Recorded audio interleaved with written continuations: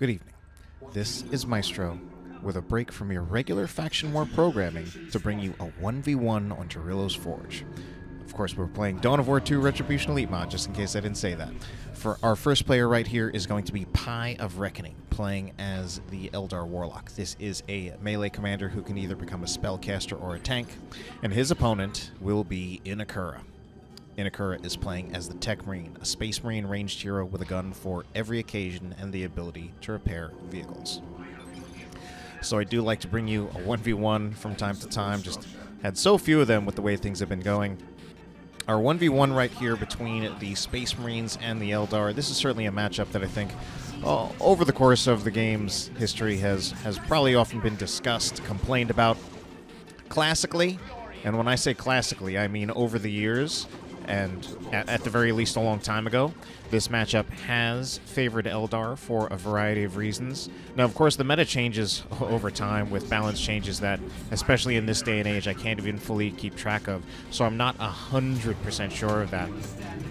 But there are definitely things about this matchup that we can still talk about that, you know, it's just a factor of things that haven't changed over the years.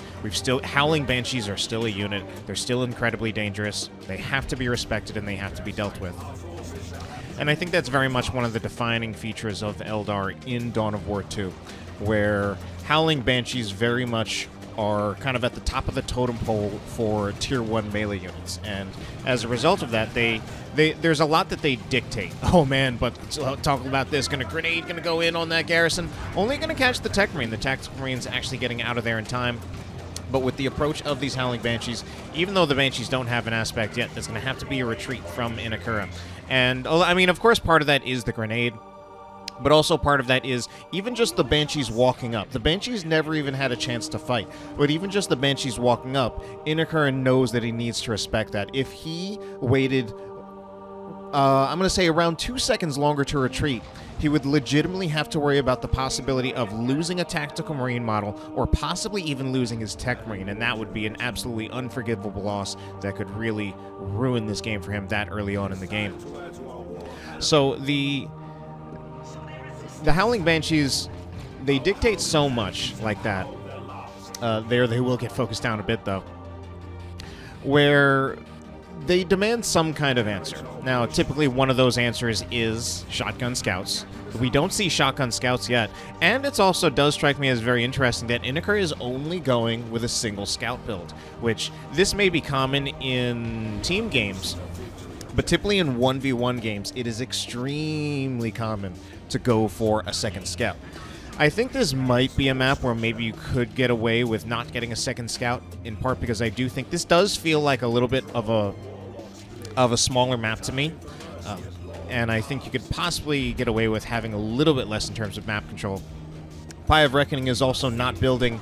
He's only got 3 squads himself, so in terms of squad count, they're kind of matched in map control, at least in that regard. And of course, not all squads are equal in terms of map control, but at least Inekura doesn't have to deal with PieOfReckoning just flat out having more units. And so far, we don't see a Shotgun Scout upgrade. So these Howling Banshees are going to get into melee here with the Tactical Marines. They will take the bunker, but they've already been suppressed, and the Dire Avengers are going to chase them down. This is actually a really, really bad situation. This could be a wipe on the Tactical Marines. Howling Banshees can just wait there. Okay, Scouts are going to try to save this situation, throwing a grenade at the Dire Avengers. The Dire Avengers are what would have to pressure the Tactical Marines out of the garrison. The Banshees would wipe the Tactical Marines once they get out of the garrison, but Inekura is actually managing to put enough pressure on the Howling Banshees that they might not even have that opportunity, which would be a huge save for Inekura, because he really put himself in a bad position there with the Tactical Marines in the garrison. The Howling Banshees instead turn and face the Scouts. I feel like the Tactical Marine model needs to just... Oh, the TAC doesn't have a good retreat path. Oh no, this is actually really bad. But the Mastercrafted Bolter will come in from the Tech Marine, and that is what will save that Tactical Marine squad. That Mastercrafted Bolter was basically what saved that Tactical Marine squad. Like, literally, without the Mastercrafted Bolter, this Tactical Marine squad would be dead. Like, it would just be dead. So really, really close call for Inekura. If I'm Inekura at this point, I don't know, maybe stop using the garrison, or at least be very, very careful about it, because he's already used it twice. One time, he kind of got away with it. That time, the second time, he got away by the skin of his teeth with that garrison play. And of course, part of the way garrisons work in Dawn of War 2, a little bit, of course, conceptually, they're similar to the way garrisons work in Company of Heroes, but they're a little bit more polarizing than they are in Company of Heroes. In this game, garrisons are... If there are no garrison counters around, they can be very, very strong. But once there are garrison counters, they become death traps. And a big part of the reason why they become death traps is, aside from the garrison counters, once you get out, you'll also have to contend with whatever melee squads are looking to wipe you on retreat. And that very much looked like a possibility for those tactical Marines. And they're incredibly lucky. And again, the Mastercrafted Bolter purchase was basically what saved them from being wiped entirely. Now, I talked about how classically I feel like this matchup has favored Eldar. Grenade will go in there to disrupt the Guardian Weapon Team, but there's a second Guardian Weapon Team behind it. Assault Marines are going to want to look to jump on the back Guardian Weapon Team, and they definitely have the sight to do it. And this is looking like a pretty good engagement for... It was looking like a pretty good engagement for Inekura, but here's something that came up again. The Howling Banshees counter initiation against the Assault Marines, which is, it's how you're supposed to play the matchup. Typically, double Guardian Weapons Teams builds have been classically very common, in part because you can layer the firing arcs like that. Get the Howling Banshee. You want to try to get the Assault Marines to jump into the first one, but even if they don't, you have the Howling Banshees available to counter-initiate. And then once the Howling Banshees counter-initiated against the Assault Marines really had nothing left. Instant retreat from this Techmarine. Wow. I mean, not even bothering with the Mastercrafted Bolter high-powered shot. And again, super lucky and super clutch disruption on the Assault Marines right there, or rather by the Assault Marines on the Howling Banshees. Meanwhile, these Howling Banshees did have the Distortion Field Global active on them. Unique Global, but man, look, they're going to wipe the Assault Marines! Oh my god. This, I mean, I've been talking about it. It's just, you need to respect Howling Banshees. And at this point, I'm honestly going to be a little critical of Inekura for not getting shotguns on any of his scouts. I think it's honestly incredibly difficult to make do without shotguns on scouts in this matchup in particular.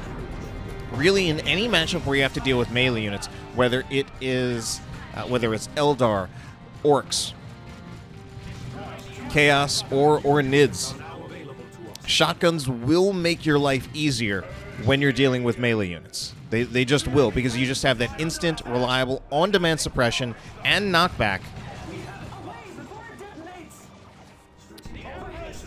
And in my opinion, Space Marines have very, very few options, especially in Tier 1, that are as reliable. And out of all the Space Marine heroes, I personally like the Techmarine's chances the best against Eldar, or at the very least, I like his chances the best for having to deal with Howling Banshees. Now, we didn't see the shotguns, but that's, of course, also why we saw the Mastercrafted Bolter. I think we had to see one of these. I don't think there really was... Well, there was a choice. It was either shotguns or Mastercrafted Bolter. If I personally had my choice, I think I would have gone with both. But since he didn't go with shotguns, that practically made the Mastercrafted Bolter a mandatory upgrade, because he needed something to control the Howling Banshees. Now, I do understand why some Space Marine players will try to forego early shotguns in some matchups. And the thinking behind it is just that you want to just be able to kite, you want to just be able to focus fire, and you want to do that so that you can conserve resources by not spending the resources on shotguns and saving that for other things later on, teching to Tier 2 faster. Well, not just that, but I'm teching to Tier 2 faster, getting Tier 2 units out faster.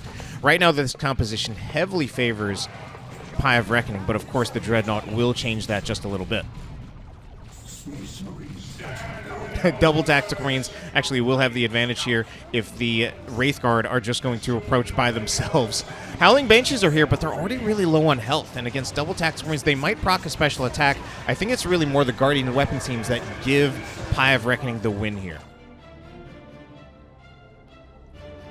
So we are going to see a Falcon as well as a Dreadnought come out. I would have thought the expected trajectory of this matchup would be Falcon versus Wraithguard.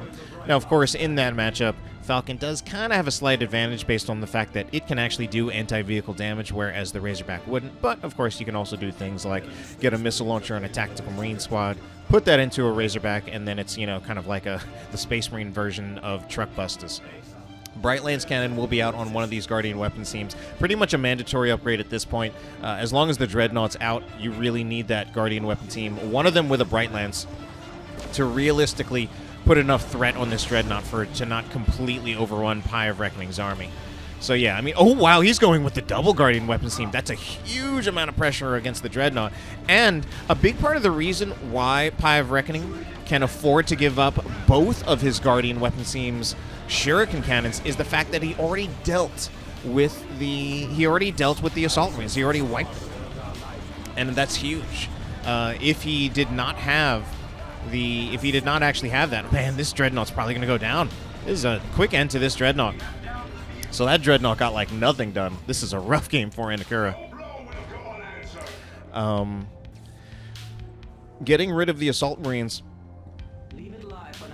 means the need for suppression really is nowhere near as pressing for PieOfReckoning. He was able to afford giving up both of the suppression weapons to just hard counter the Dreadnought.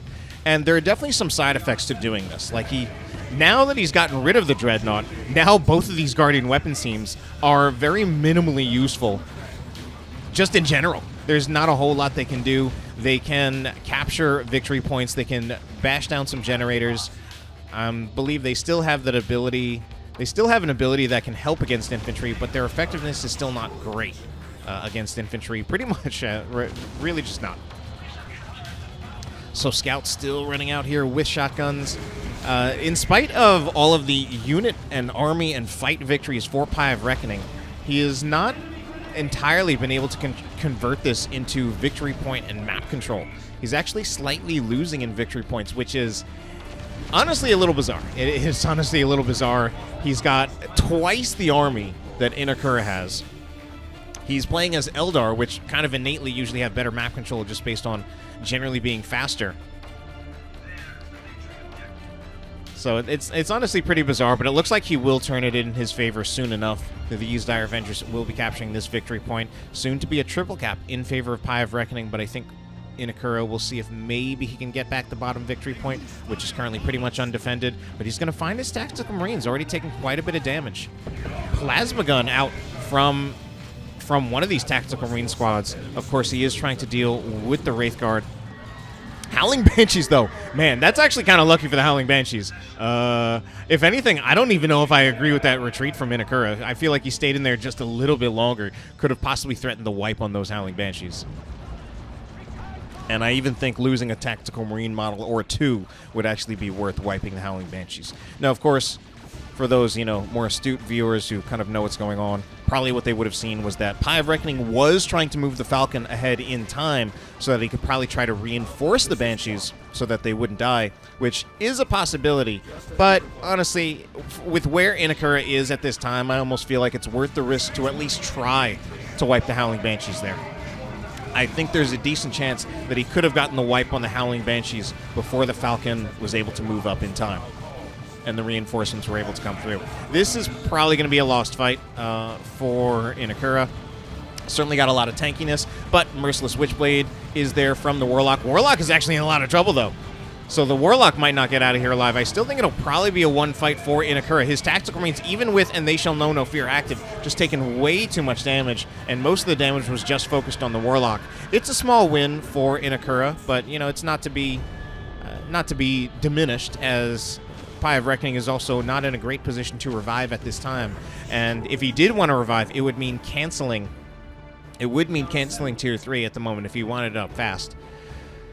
So Inekura going with another Dreadnought, which is interesting to see, and he's going to go for the Multi-Melta. So we'll see if this enables him to get much more value than his last one. I'm actually pretty worried about this. The Multi-Melta Dreadnought is not a long-range unit, and it's still heavily outranged by the Guardian weapon teams. And although it definitely wins, it has a lot more health than the Falcon. I think with good reaction time, the Falcon just back up in time, move into the cover of the Guardian weapon teams with the Bright Lance. I mean, the Guardian weapon team with the Bright Lance actually even more forward.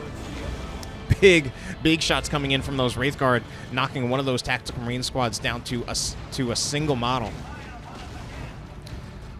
All right, so the Dreadnought is able to move forward, if anything. Okay, one of the Guardian weapon teams had to get back inside, and I think this Dreadnought does have Blessing of the Omnissiah active, so that's going to help it tank a lot of this damage. Then the Techmarine is going to be looking for force melee on the Guardian weapon team to shut it down. So that particular engagement pretty well played. Ooh, and wow, we're actually going to see the Falcon finished off. I'm a little bit surprised there. I think, in my opinion, I think that's mispositioning by PieOfReckoning, where the first Guardian weapon team was pretty far forward. It got forced off, in my opinion, a little bit too early. And then the second one, I would say, was also a little too far forward. Although it was behind the first one, as well as behind the Falcon, I think it needed to be even farther back. In fact, in my opinion, I think both Guardian weapon teams... of course, he was trying to bash with one of the Guardian weapon teams, but I think to ideally bait the Dreadnought, he would want both of them well behind the Falcon, because the Falcon there is the bait. And then the Guardian weapon teams are kind of the trap, I guess. That's how the metaphor goes. So that does enable Inekura to start to come back into this game. And, oh, of course, I was going to say, why is this Guardian weapon team so far forward? Oh man, it's still way too far forward. This Guardian weapon team could actually be wiped here, and that would be a huge one. That's going to be a wipe. Oh man, I mean, he was trying to get away from the Techmarine, but he was delivering the Guardian weapon team right into a Dreadnought's fist. This is actually looking really suspect for PieOfReckoning at the moment. He still has a Guardian weapon team that could theoretically finish off this Dreadnought if he can get a shot, but it's not going to. Oh, Mastercrafted Bolter. That's going to finish off the second Guardian weapon team. So, in my opinion, kind of pretty big misplays from PieOfReckoning. And the Dreadnought even stays alive. That's honestly pretty crazy. And of course, we still have our scouts running around without shotguns. I mean, I guess he weathered the storm long enough that he did have things like the Dreadnought, and he is making good use of that Mastercrafted Bolter. And that is part of the reason why, before I said that I feel like the Techmarine kind of has a better end, in my opinion, of possibly this matchup, and certainly in terms of dealing with Howling Banshees. He's got some very reliable melee counters of his own, the Mastercrafted Bolter. Could have also gotten Bionics, but the Mastercrafted Bolter proving to be enough for Inekura. So, of course, we did also see Wraith Guard finishing off the multi-melted Dreadnought, so certainly a lot of losses in this game. PieOfReckoning, when he still had a bigger army, was able to convert it into map control finally. And man, now we've also got Seer Council. Seer Council, of course, a squad of Warlocks. And, you know, between the Howling Banshees that are now level 2, Seer Council, and this Warlock, okay, like, Inekura needs something else other than the Techmarine with the Mastercrafted Bolter. The Mastercrafted Bolter by itself will no longer be enough to deal with all of that. They just won't. It just won't. So he's going for another Dreadnought. And you know what? At this point, the Dreadnought is actually really, really good. Especially given that both of the Guardian weapon teams have been taken off the board. Although, it wouldn't be impossible for PieOfReckoning to just get a new one. My guess, though, is he probably wants something else. Maybe he's going to look for some kind of big Tier 3 purchase. Instead, he has to buy back his Warlock. But still, the combination of the Warlock, the Banshees, as well as the Seer Council, I think is going to be extremely oppressive. And Inekura still does not really have an easy answer against the Wraith Guard. So it's going to be another lost fight for Inekura. Now, Dreadnought, of course, coming out is going to change things. That's his additional answer to the melee of PieOfReckoning, or maybe it isn't. Instead, he's going to go for the Assault Cannon. And at this time, I'm honestly going to question that. I feel like just the starting fist would be fantastic against the Seer Council, as well as the Howling Banshees, as well as the Warlock. And it really turns out the only thing that can really threaten the Dreadnought from range is the Wraith Guard. And guess what? The Wraith Guard, if he just walks up to the Wraith Guard, he'll do a lot of damage to that too. Now, theoretically, he can also use the Assault Cannon as a way of countering melee, since it does do knockdown, it does do a lot of damage, but it's definitely not anywhere near as reliable, since it is a targeted skill shot that can miss. However, we are going to see suppression there on that Seer Council, probably from another shot from the Mastercrafted Bolter. And the Seer Council having a lot of trouble getting in. They're losing so many hit points. At this point, I would start to entertain the idea of a Channeling Runes upgrade from the Warlock. Now, Channeling Runes, it's funny, he could have gotten that a long time ago, but I feel like even more so now, committed to this Howling Banshee and Seer Council build, that Channeling Runes would really be the ideal upgrade for the Seer Council, or rather, the Warlock. Alternatively, he could also just go for Warp Throw, and I think that would actually do fantastically as well, because he could just Warp Throw the Tack Blob into his Howling Banshees and his Seer Council, and that would also be absolutely brutal. That, I think, has a little bit more counterplay than the Channeling Runes, because that does open up the possibility that the Dreadnought just kind of responds with the Assault Cannon Barrage. And even if it does mean the Tacks do take some friendly fire damage, I think they can withstand that damage a little bit better than the Howling Banshees and the Seer Council can. Definitely the Howling Banshees. The Seer Council I'm not as sure about, but man, there certainly is damage against the Howling Banshees. This might be the Howling Banshees going down in retreat, and that's such a big pickup for Inekura, if he can do it. Oh no, he won't get it. It would have been such a big pickup for him to wipe those level 3 Howling Banshees.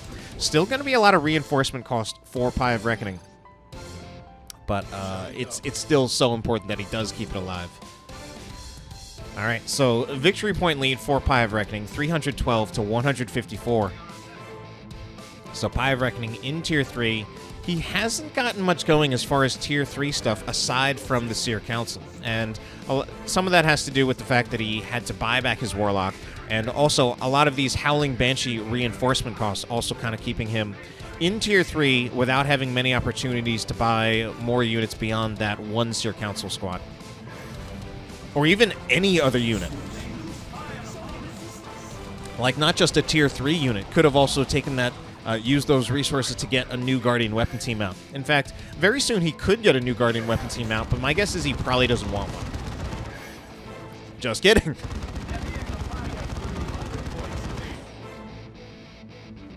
So, does recognize the importance of getting the Guardian Weapon Team.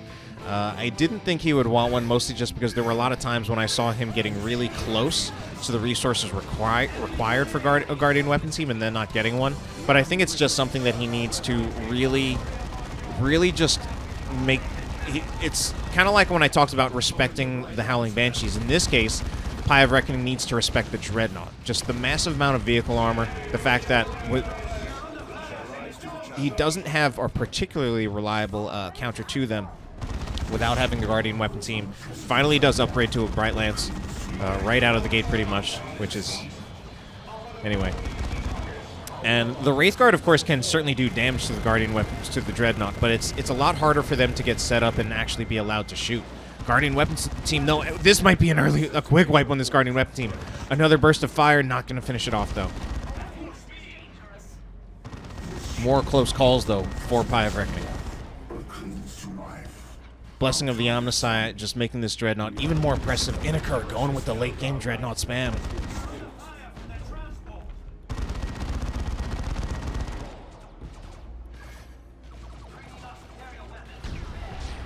That'll be a Wraith Guard model going down.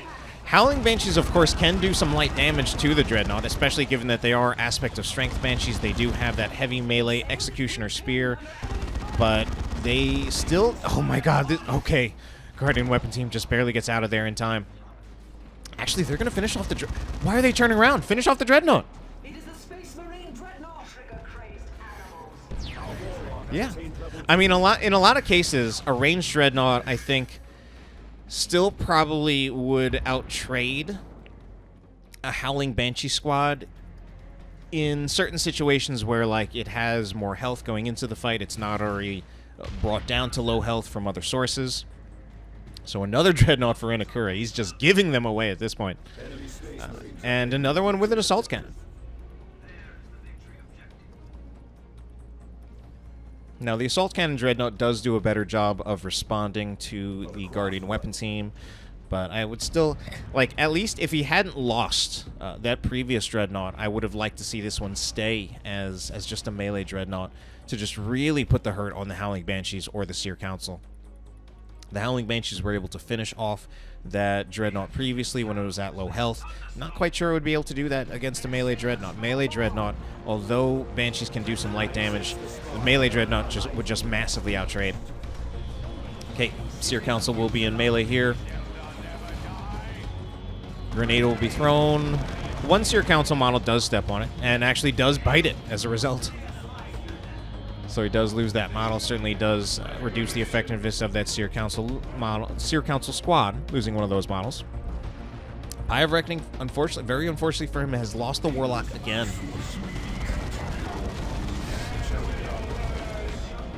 Distortion field yet again on the Seer Council, but they're already suppressed. They're suppressed by the Mastercrafted Bolter, and then I also believe the Assault Cannon actually does do some courage damage, so I think that can also keep the Seer Council suppressed for a little bit longer. As we did see, they were suppressed for like what felt like ages, and I think the primary reason they got unsuppressed was that the Dreadnought was actually shooting at the Wraithguard, since the Wraithguard did present a bigger threat to the Dreadnought than the Seer Council did, whereas the Seer Council were mainly going for the Techmarine. Seer Council are in melee here, but they're getting knocked over because the Sternguard veterans have And They Shall Know No Fear active, giving them a 35% chance to proc special attacks. And They Shall Know No Fear has expired. So Howling Banshees are able to get in there. They do take 2 models off those Sternguard veterans. And here we kind of see the unreliability there of the Assault Cannon Dreadnought as a melee counter. Unless he was just trying to target the Wraithguard, but I find that unlikely since the Wraithguard models themselves are actually immune to that knockback. I think it was mostly attempted as a way of trying to deal with the Howling Banshees, but it missed. They were able to just run past it. Unfortunately, Howling Banshees now are getting suppressed actually by the friendly fire of the Wraithguard.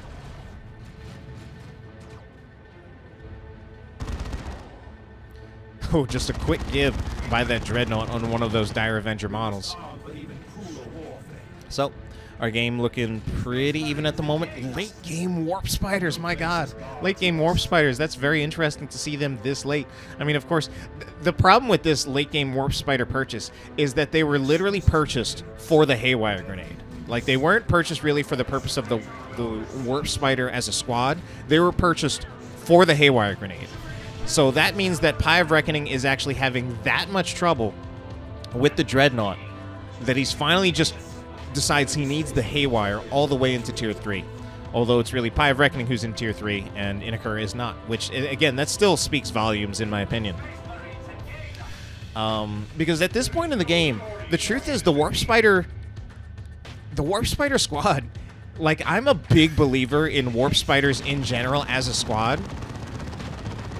This isn't actually that great of a situation for them outside of the outside of the Haywire to deal with the Dreadnought. Like, they would honestly do terrible against level 4 Sternguard veterans with Hellfire rounds. They're going to do pretty bad against level 4 Tactical Marines, even with a Plasma Gun. They're going to do really, really bad against a Techmarine who's level 8 with the Mastercrafted Bolter as well, who's also about to get the Artificer armor.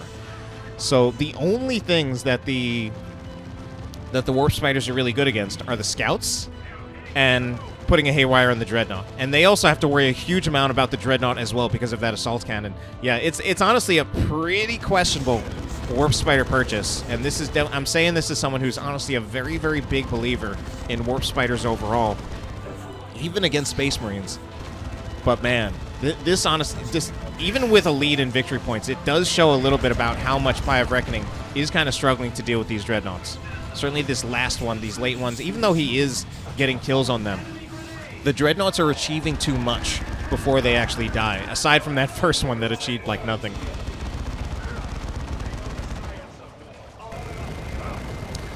Another Assault Cannon barrage goes in. Warp Spiders are actually being tied up by the Scouts. I think in the long run, I feel like the Warp Spiders should actually win this, but there is also the Dreadnought here that can eventually support the Scouts whenever it wants to. Both squads will eventually retreat out of there with, you know what? I might actually be wrong there. Maybe, like, level 1 white Warp Spiders against, like, level 1 or 2 Scouts. But that's a fully upgraded Scout squad. Fully upgraded Scout squad at level 4 against a Warp Spider squad that does not have an Exarch. So the Scouts might actually do okay there, also because Scouts, as it turns out, actually have the melee resistance ability, granting them 40% reduced damage against melee attacks, whereas the Warp Spiders do not have that. It's a passive ability, one that's hard to really know. You really need to like check the codex or really just know these things. And now we have another Dreadnought out of Inekura. This is crazy, considering what I've said about the matchup, as well as definitely PieOfReckoning actually still technically has the victory point lead. But at this point, I'm honestly calling Inekura winning this game with the way things have gone in the end. I don't think he can capture this victory point. PieOfReckoning, that is. So Inekura currently with the 2-0 cap. I mean, PieOfReckoning is in a really rough spot where he's just trying to capture under duress. I mean, he's got Providence, literally upgrading to Providence, I think solely for the purpose of trying to cap, and he doesn't even do it. That's so rough. So it's about to be a triple cap against him. He has so little time, and he's trying to do situations where he's just trying to split off his units to cap because there's so much urgency for him to get victory points back at this time. When I think what he ultimately really needs to do, and what he's quickly running out of time for, is go for a big fight. Go for a big fight where he can force, at the very least, force retreats, possibly force some kills. But time is really ticking, because it's still the 2-0 cap against him means that even time spent fighting is time spent not capping. All right, he can get one back. He can get one back here. He's going to commit the Howling Banshees for it. I think but the Dire Avengers, they're in so much trouble. Oh, they actually go down from the damage over time from the Hellfire rounds. Dire Avengers not the biggest loss for PieOfReckoning at the moment. I think this game is actually already over. Dead Warp Spiders, yeah, this game is done. Yeah, he calls the GG. He knows that's it. All right. Well, that is it. Interesting game. Do hope you enjoyed it, especially this persistent assault cannon sound. All right, guys. Have a good night.